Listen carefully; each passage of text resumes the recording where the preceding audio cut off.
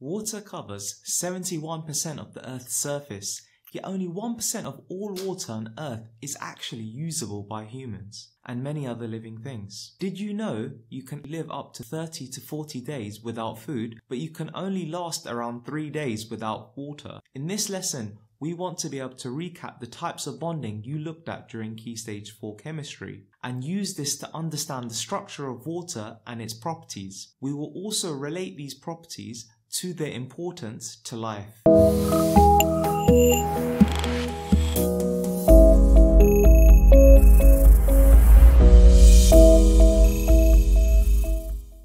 Please remember to like, subscribe and post any questions in the comments box below. In today's lesson, we want to understand the importance of water as a solvent in transport, including its dipole nature. As a starter, what is a covalent bond? How does a covalent bond differ from an ionic bond? Explain the importance of ions in living things. You can pause the video while you think. For question 1, a covalent bond involves the sharing of electrons and forms between non-metal elements. For question 2, in ionic bonding, electrons are not shared but are transferred. This causes atoms to gain charges. The charged atoms are held in an electrostatic attraction. These bonds are formed between metals and non-metals.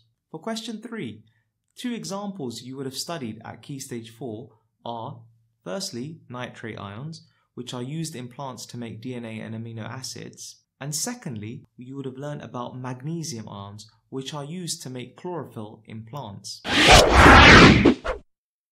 During Key Stage 4 chemistry, you would have learned a lot about ionic and covalent bonding, which we'll briefly go over before looking at the structure of water. During ionic bonding, we see a transfer of electrons. In this example, sodium chloride, the sodium donates 1 electron to chlorine, which completes its outer shell. In this example, which element would become an anion and which would become a cation? Sodium loses an electron, becoming positively charged. We call it a cation. Chlorine gains an electron, becoming negatively charged. We call it an anion. Ions can separate in water in a process called dissociation, which we'll look at later. They also play an important role in living organisms. Here's a list of different anions and cations and their roles in organisms. During your A-level studies, you will cover all of them. In covalent bonding, electrons are shared. These molecules don't have an overall charge, however, sometimes these molecules can become polarized. Polar molecules have a separation of charge called a dipole. Here are some examples of polar molecules. Here are some examples of non-polar molecules. Why is water so important? Around 60 to 70% of our body is made from it. It helps regulate temperature in living organisms. Many organisms rely on it as a habitat, and chemical reactions of life take place in it. In order to understand why water is so important to life, we first need to look at its structure. A water molecule consists of 1 oxygen and 2 hydrogen atoms, giving the molecular formula H2O. The bonds that hold the oxygen and the hydrogen are examples of covalent bonds. Although the electrons in the molecule are shared, they are shared unequally, creating an unequal distribution of charge. The oxygen atom has more protons in its nucleus, so it attracts the shared electrons in the covalent bond more strongly than the hydrogen atom does. We represent the difference in charge across the atom using the term delta positive and delta negative. The hydrogens have a delta positive charge because it is less electron negative, losing charge by the electrons in the covalent bond being more attracted to the oxygen atom, which would be more electron negative and given the delta negative sign. Electron negativity is a measure of the tendency of an atom to attract a bonding pair of electrons. This electron negativity forms a dipole molecule, which, as we mentioned at the start, is an unequal distribution of charge. In an exam, if you are asked to label the charges on a water molecule, you must make sure you put the delta positive sign next to both hydrogens and not just one. Because water is a dipole, it is able to stick with other water molecules through an electrostatic attraction called a hydrogen bond. The ability of water to do this gives rise to a variety of essential properties significant for life.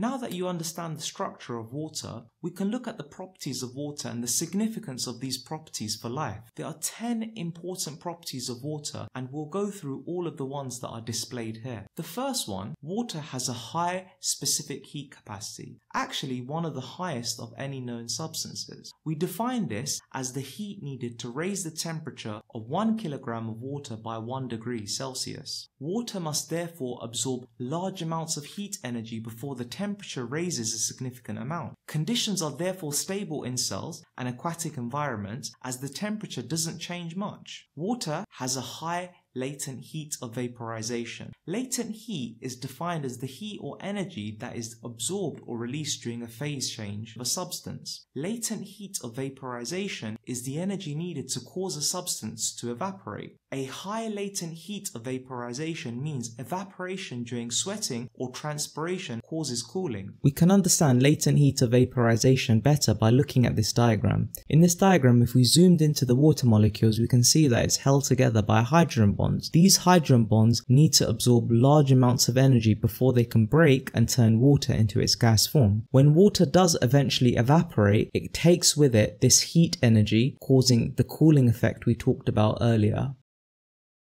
Water is also a liquid at room temperature. Due to the hydrogen bonding between the water molecules, a lot of energy is needed to cause it to change state. This provides a liquid medium for living organisms and for the chemistry of life. What we mean here is for molecules such as carbohydrates, nucleic acids, proteins, and lipids. For many liquids, they reach their maximum density at their freezing point. However, as water changes state from a liquid to a solid, its density does initially increase, but it will reach its maximum density at 4 degrees Celsius, making it unusual as this temperature is above its freezing temperature at 0 degrees Celsius. Past 4 degrees Celsius, density doesn't actually continue to increase, but will start decreasing. Let's look at why. As the temperature falls, this reduces the kinetic energy, so more hydrogen bonds are formed between the water molecules. The formation of these hydrogen bonds prevents water from packing closely together, resulting in a rigid structure with spaces between the molecules. The significance for living organisms is ice forms on the surface of water. This insulates the water below,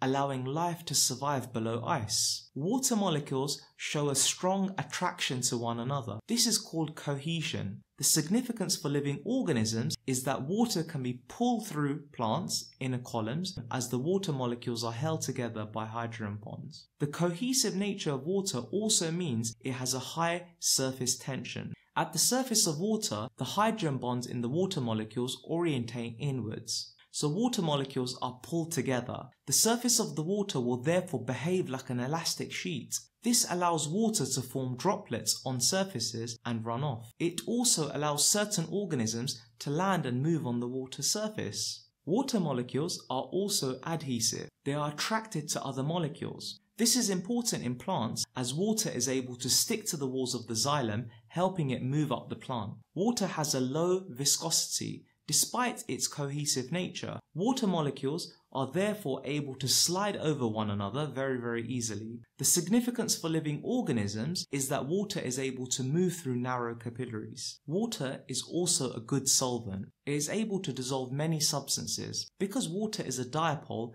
it can form electrostatic interactions with other polar molecules or ions. It does this by forming hydration shells. Hydration shells allow particles to be dispersed or spread out evenly in water. In this example, when salt is placed in water, the ions separate in a process called dissociation. You can see the hydration shells being formed, helping salt dissolve in water. Non-polar molecules like fats and oils don't interact with water or form hydration shells. The significance for living organisms is water provides a medium for chemical reactions. The final property of water is that it has a high transmission to visible light. This is because water is colorless. It makes it transparent to light. In plants, sunlight can reach cells and pass through them so that photosynthesis may occur. Take a look at this progress question. Match the property with the correct significance for life. You can pause the video while you think. These are all the correct answers. If you got any incorrect, you may need to rewatch the video again. Let's take a look at some further progress questions. What is a polar molecule? Water is attracted to other water molecules. What property of water is being referred to? Name the bond which holds adjacent water molecules together. And water has a high specific heat capacity. What does this mean? You can pause the video while you think. For question 1, an uneven distribution of charge causes one end of the molecule to have a positive charge and the other end a negative charge. For question 2, cohesion. For question 3, hydrogen bonds. For question 4, a relatively large amount of energy is needed to raise the temperature of water. At the end of the lesson, you should now be able to understand the importance of water as a solvent in transport, including its dipole nature. In our next lesson, we will look at the structure of carbohydrates. Please remember to like, subscribe, and post any questions in the comments box below.